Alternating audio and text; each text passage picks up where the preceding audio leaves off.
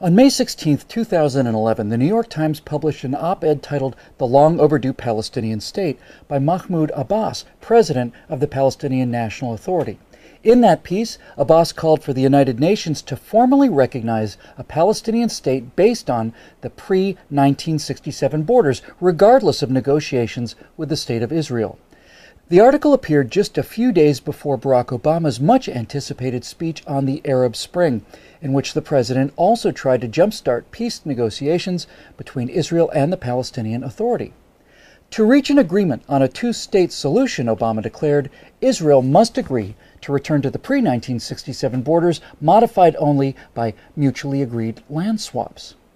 Now, neither Mr. Abbas nor Mr. Obama can explain how anyone could have recognized a United Nations designated Palestinian state that Palestinian leaders and the Arab states themselves have rejected.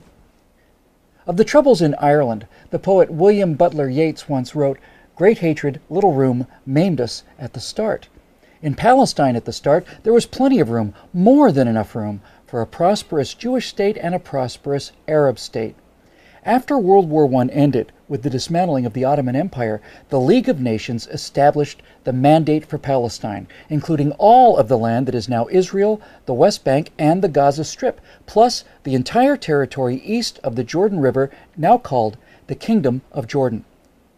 The area under the Mandate was as large as Syria and about half as large as Iraq, yet the total population at the time was less than 1 million, of whom 10% were Jews. It was in that vast, underdeveloped, and underpopulated territory that the British had promised in the language of the 1917 Balfour Declaration to support the establishment in Palestine of a national home for the Jewish people. The declaration also promised that nothing shall be done which may prejudice the civil and religious rights of existing non-Jewish communities in Palestine.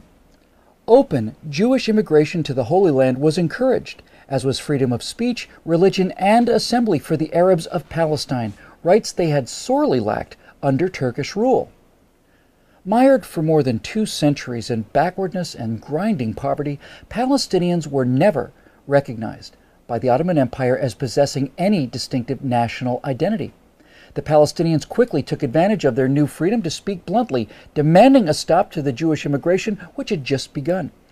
Said one Arab representative during the Paris Peace Conference, "We will push the Zionists into the sea, or they will send us back into the desert." Aref Pasha Dajani, a Palestinian leader from Jerusalem, warned that it is impossible to live with the Jews. In all the countries where they are at present, they are not wanted because they always arrive to suck the blood of everybody. If the League of Nations will not listen to the appeal of the Arabs, this country will become a river of blood. Well, as promised, blood did flow when the Palestinian demand to end Jewish immigration was not granted. Jerusalem was the first flashpoint for regular Arab attacks on Jewish communities in April 1920. Palestinians from nearby towns poured into the old city. The Muslim mayor of Jerusalem and other notables worked up the crowd to launch a jihad against the Jews. "If we don't use force against the Zionists and against the Jews, we will never be rid of them," urged newspaper editor Arif al-Arif. The crowd shouted back, "We will drink the blood of the Jews." Shouting Islamic slogans like "Muhammad's religion was born with the sword," thousands surged through the Jewish quarter and into West Jerusalem. The mobs vented their rage against any Jew they could find, burning and looting homes and stores, and even attacking British and Arab policemen. After several days of rioting, the final toll was 6 Jews dead, hundreds beaten, and widespread destruction of property.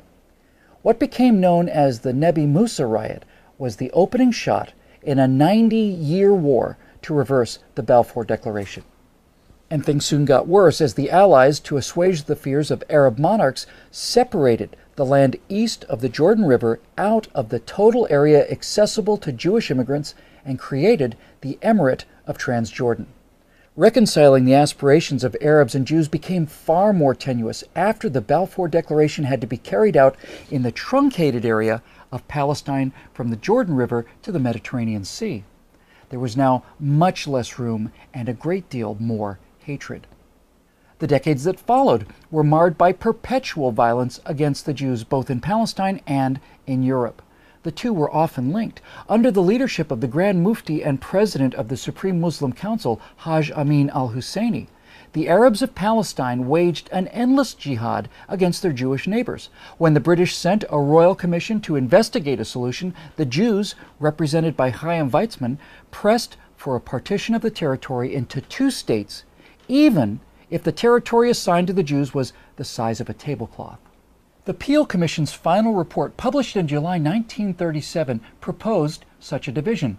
The Jews were offered an independent state in a small enclave along the seacoast from Tel Aviv to the north of the country, constituting about 20% of the remaining mandate territory, while the Palestinian Arabs would get 80% for their own state. Desperate for any means to be able to bring in large numbers of the endangered European Jews, the Zionists reluctantly accepted the Commission's partition plan. Led by the Mufti, the Arabs rejected partition out of hand and pressed on with the armed revolt against the mandate.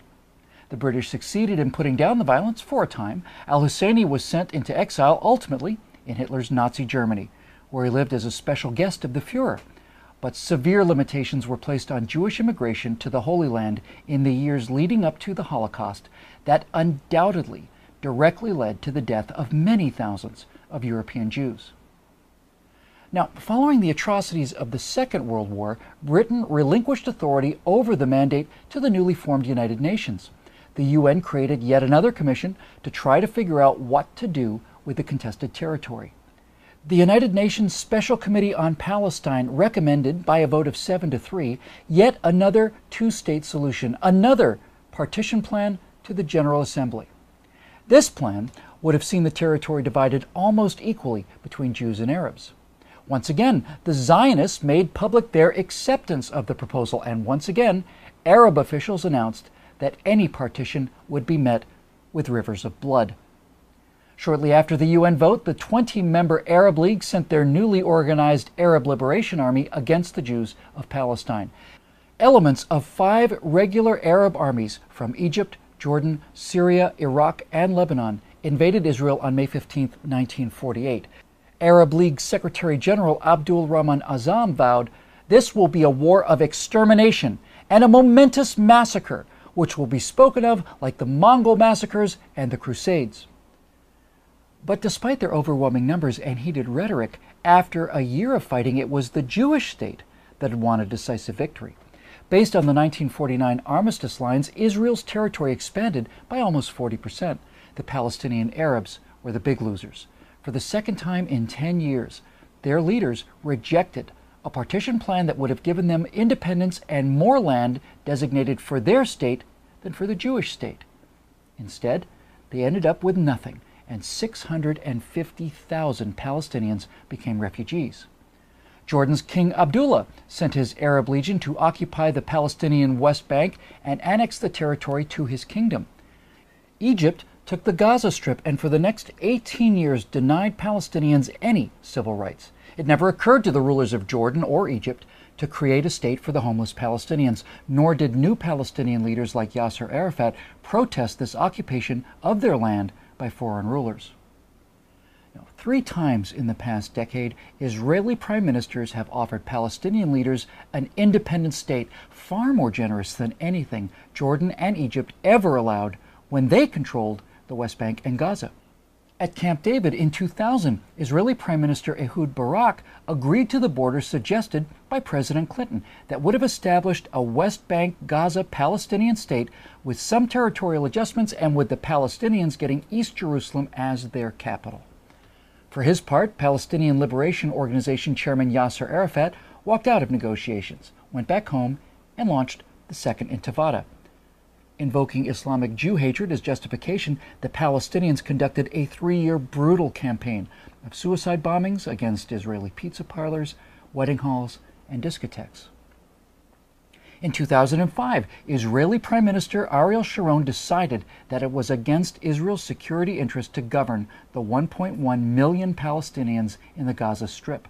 Sharon dismantled all of the Jewish settlements and pulled Israeli forces back across the 1967 borders between Israel and Gaza without even any land swaps.